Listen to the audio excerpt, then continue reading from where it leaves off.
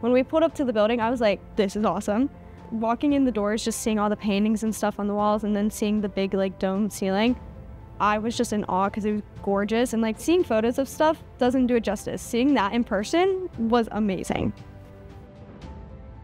So we are here out today in Chicago showing around the top 20 scholars, the Elks National Memoriam. When we walked in, everybody was taking pictures. They really were fascinated by the building and just the history of the Elks, and they're here to support them. And even the first day we got here, they were all starting to talk and mingle with each other before we even started icebreakers. And so I'm really honored to be here to help them form these relationships and just to be there for them as a mentor as they take their next steps in their journey.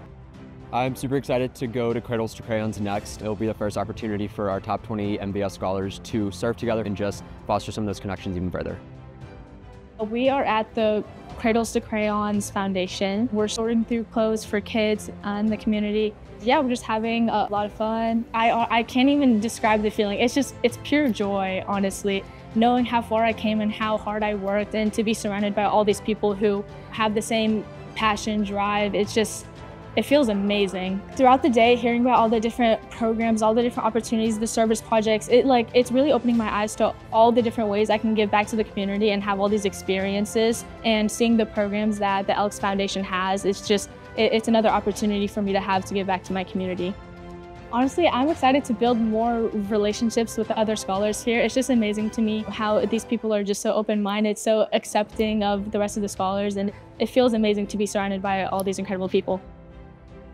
It's been awesome to create these connections with these other people and see the amount of incredible work that they've done. It's really cool to see how far apart we are, spread across the country, but we still have very common goals. And although our desires are different in how we want to achieve change, we all want to do something grand and make a better future. And it's really nice being able to connect with people that want to do that in so many different ways.